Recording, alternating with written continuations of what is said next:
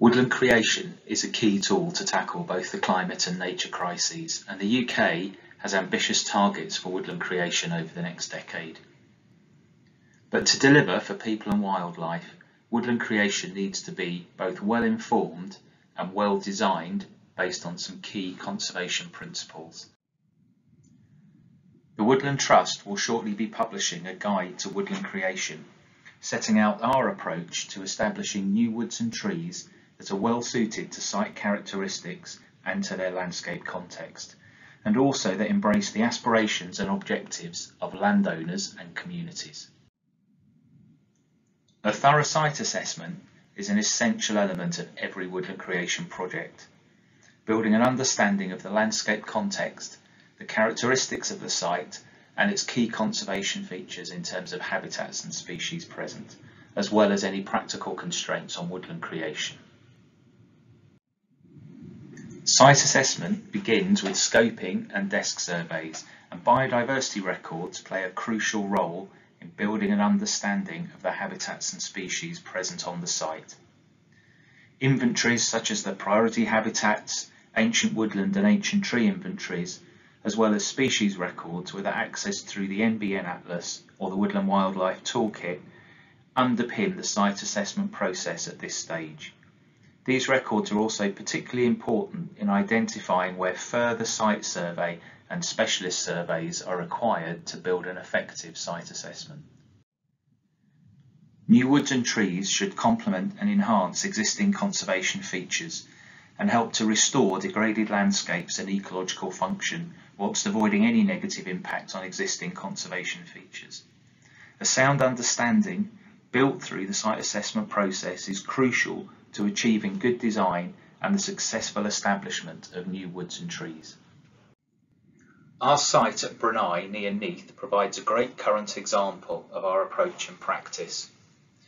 Searches of biodiversity records indicated that the site was largely improved grassland with limited species interest and little that would be impacted by woodland creation.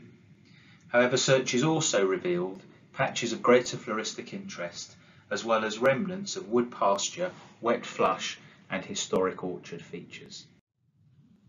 These features influence the design at Brunei, with wood pasture restored and the farm orchard reinstated. Glades, rides and areas of wet flush add complexity to the areas of new woodland.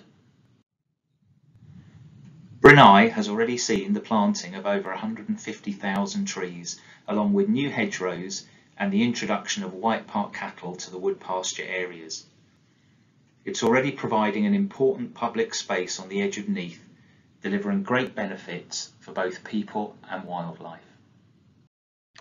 Welcome to the presentation. I'm Kelly Hemmings from the Royal Agricultural University, presenting on ancient woodland indicators.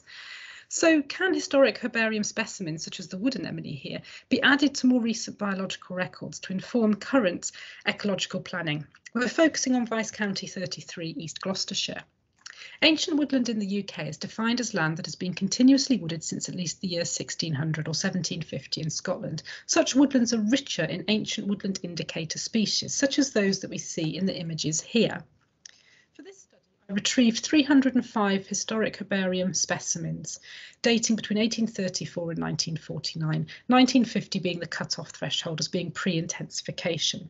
Most resources were digital, from Herbaria at Home from BSBI and a few from GBIF, as well as physical specimens from the Royal Agricultural University's own collection, many of which were very early in date, as shown in the black bar to the left of this graph. Specimens were duplicates or had too vague georeference data to be mapped, leaving 246 mappable specimens. I then compared those to the same locality in more recent records using the BSBI database with permission, with a 1 kilometre radius as a basis or a larger area record, such as a large continuous woodland. In black on the map, we have the 55% of historic specimens that were found in more recent records between 2000 and 2021 in the same locality. In grey, we have the 12% that were most recently recorded between 1950 and 1999, but 33% of those historic specimens had no post-1950 record at all, and those are in white on the map. So for those 33%, they could indeed supplement recent biological records to help identify ancient woodland or in conservation, restoration or connectivity planning and monitoring. The 55% that were relocated just reinforces that ancient woodland indicator species do need continuity of habitat. We should also recognise the biases in herbarium data, as well as the gaps from false absences in terms of collector bias for locations or particular species, but nevertheless those hard-won data points for that particular time in which they were collected do represent an early source of species distribution data that we can use in ecological decision making today. And with thanks to the Wildflower Society for funding a small student project linked to the herbarium. Thank you for listening.